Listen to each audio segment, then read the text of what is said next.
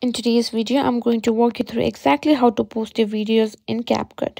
CapCut is an amazing video editing app and it's got all kinds of features to help you create stunning content. But the big question is, how do you post your finished edits? Whether you're a beginner or have been using CapCut for a while, this tutorial will show you how to get your video from the app to your social media feeds in no time.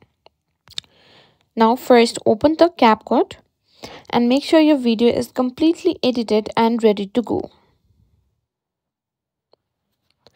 Now, if you haven't finished the editing yet, here is a quick reminder of the feature CapCut. You can split, trim, add music, add filters, apply effects, insert transitions, and even play around with text overlays. Once you're happy with your final edit, it's time to export it.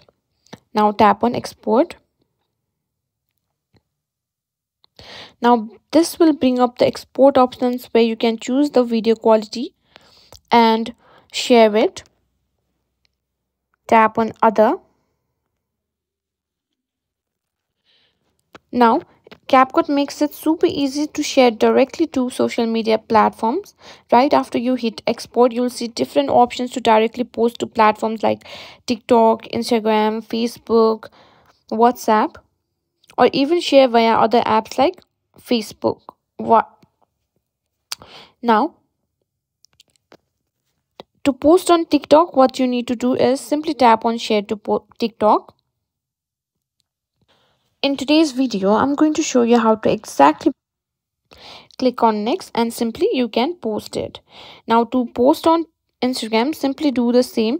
Click on Instagram stories and it will open the Instagram app. Simply give access to Instagram and you can simply post it on it. Likewise, you can do the same for every options.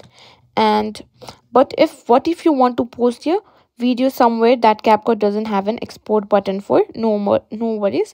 After you've exported, this will be directly saved to your gallery. You can simply post it from your gallery, and that's it. Now you know how to post your CapCut videos.